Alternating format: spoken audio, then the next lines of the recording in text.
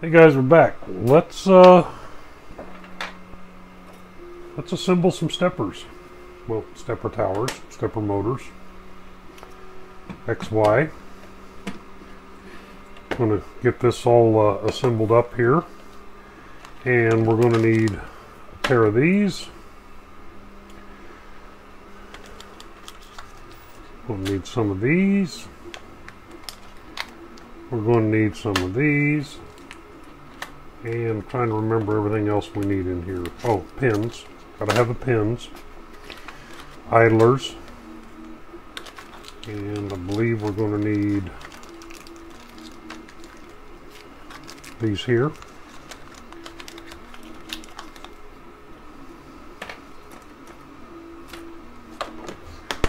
And then we're going to have to grab the bearings out of here. Oh, forgot the bearing spacers. So.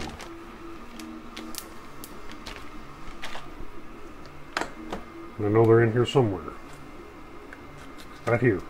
They look like washers, but they're actually shims. And they're marked here on the box, M5 10x1 shim, 23 of them. We'll set this out of the way, and we'll get started on this. So the very first thing we're going to want to do is grab two of these pins, and we're going to test fit everything, see if they have to be sanded. The original ones had to be sanded a little bit to fit. The new ones, I do believe they have it worked out on them now where they do not need to be sanded anymore, and it doesn't feel like they do. So I'm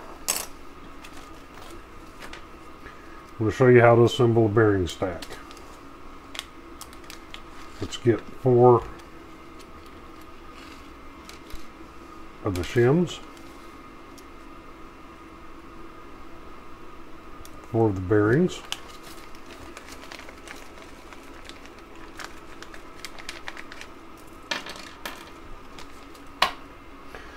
now I'm going to show you the way I do it.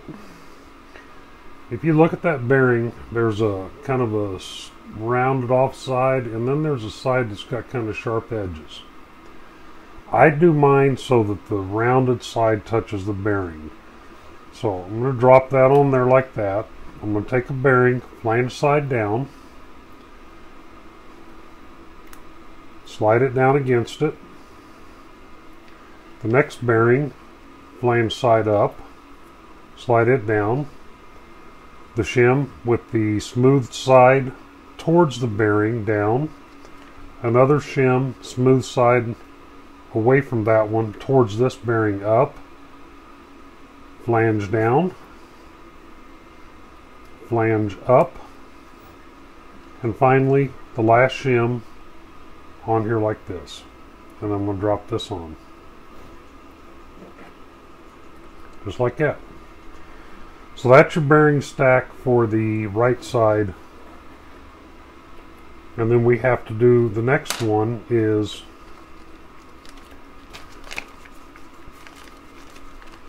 a single stack. So you have these pulleys here that have teeth. They actually go out here on the Z or X-axis brackets. We're basically going to do the same thing here again. Just going to need 2 shims this time.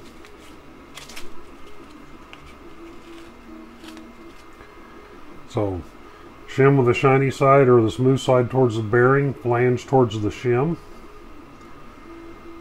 This one doesn't want to go on real well.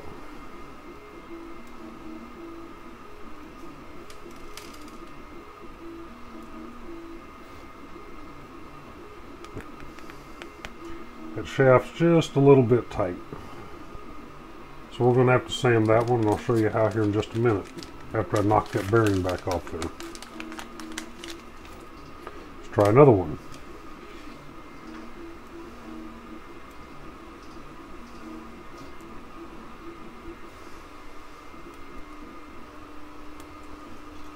Yeah, it's a little tight, but it'll go. Nope, it's going to have to be sanded as well. Alright, this will be a good time to show you how to sand these shafts. Okay, grab a cordless drill.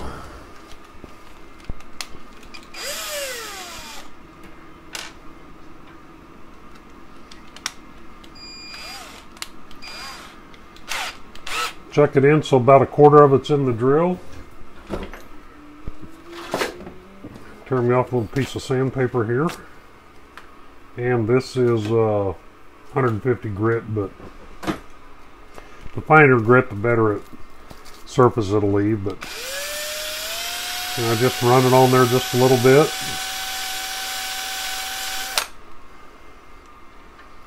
Check the fit of the bearing. Much better. Still got a little bit of friction, but it is sliding off and on there, so we'll spin the pen around. Grab about a quarter of it, just like that again. Wrap the sandpaper around there and just... Don't have to sand it very long, not a lot of pressure. Just like that. Check the bearing fit. Much better. Okay, I'm not going to bore you here while I check all the rest of these pins, but I'm going to check all the rest of these, and then we'll go back to assembling these bearing stacks after I clean up the mess, because that does leave a terrible mess on the bench and all over your hands. Okay guys, we're back. Got the dowel pins sanded. So back to assembly. Shiny side towards the bearing, flange towards the shinier smooth side. Next bearing like that, and then again you can see this side's got kind of a sharp edge, this side's rounded off. I put the rounded off sides next to the bearing, and we'll take and set that stack into this pin right here. So that's your bearing stacks for the right side. And then to keep it from all coming apart while we're handling it here, we'll go ahead and slide it all together. And that's how it should look.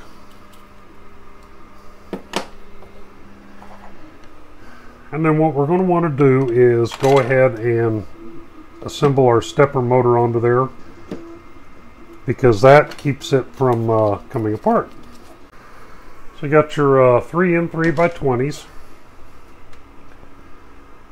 and one slips in here, one in here, and then one in this hole here. So these three holes here.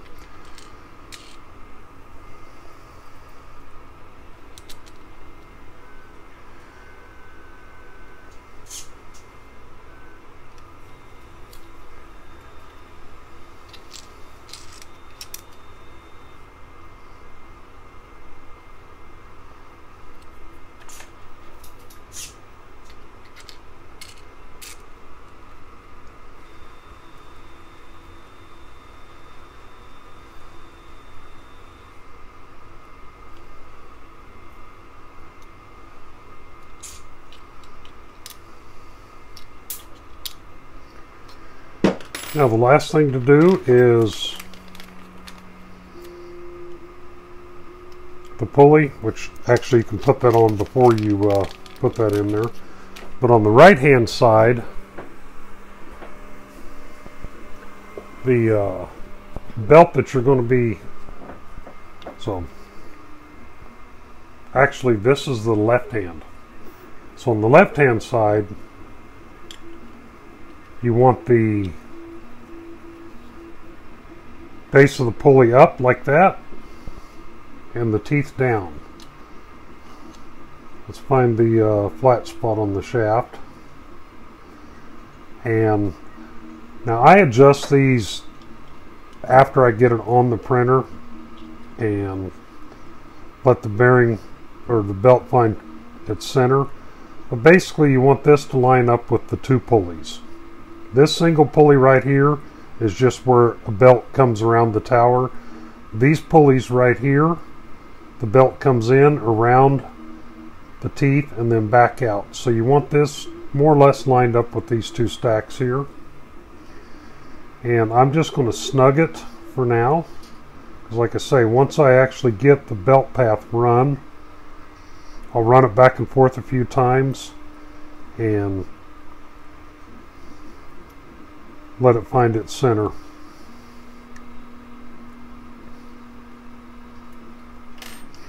So there you go.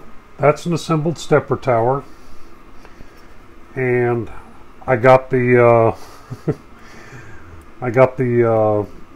plug-in for the wires in the wrong spot. I need to turn this 90 degrees because I want it facing, because this is going to be the front of the printer.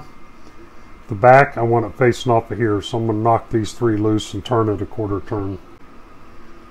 Now you don't have to crank them down super tight, just get them good and tight. If you crank them too tight, you take a chance of maybe splitting, because that actually has a place in there that the screw comes up against, and it holds all this together now.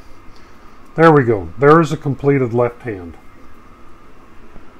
Now we'll repeat the process for the right hand.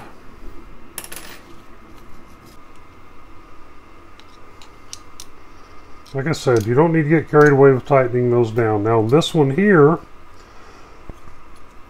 the pulley will go the opposite direction. It'll actually go with the teeth closer to the stepper motor.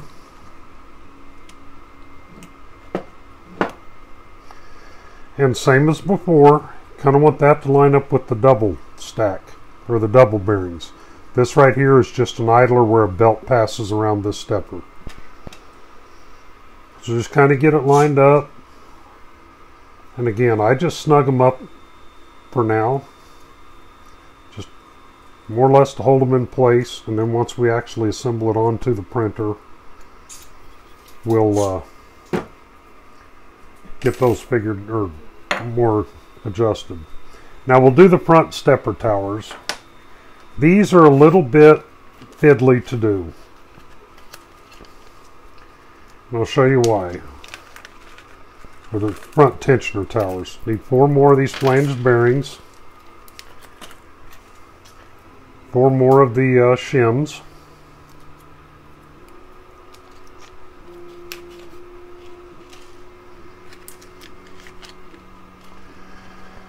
So on this one here, the way this works is the pin goes through and you have to assemble everything as it goes through. So there's lots of different ways to do this. I actually have the little tiny hemostats, or if you were a child of the 70s, 80s, 60s.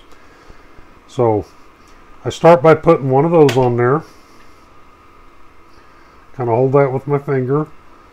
Get the next one, or get the bearing set on there, and just press it through enough that you can just barely see it poking through there. Get the next bearing in place and just kind of work it around as you put a little pressure on the pin until it starts to go, and then stop. You don't want to push it all the way through because you still have to get a shim slipped into here. And there's not an easy way to do it. I normally just bounce it around a little bit while I'm putting pressure on it. And there it went. There you go. There's one. There's got to be no, oh, it's up here on top. Same thing again. Get our pin started. A shim. Up.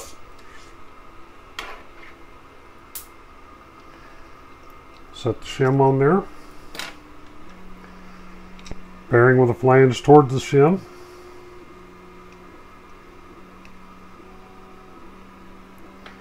And then another bearing with the flange opposite. And then kind of work it around while you put some pressure on the pin till it starts to slide into the next bearing. I might have needed to sand that pin just a little bit more. There it finally went.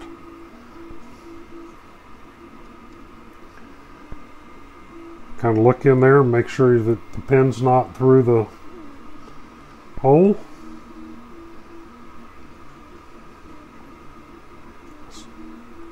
Slide our shim in there.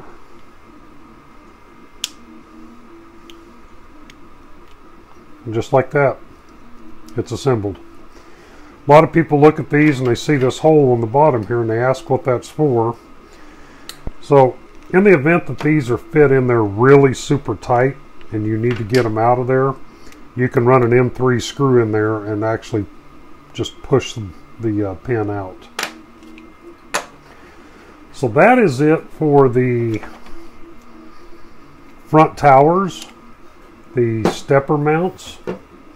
And next, we're going to put the stepper mounts up on the frame so that we can line up our linear rails, because we're going to need the linear rail up there so we can start assembling the X-axis.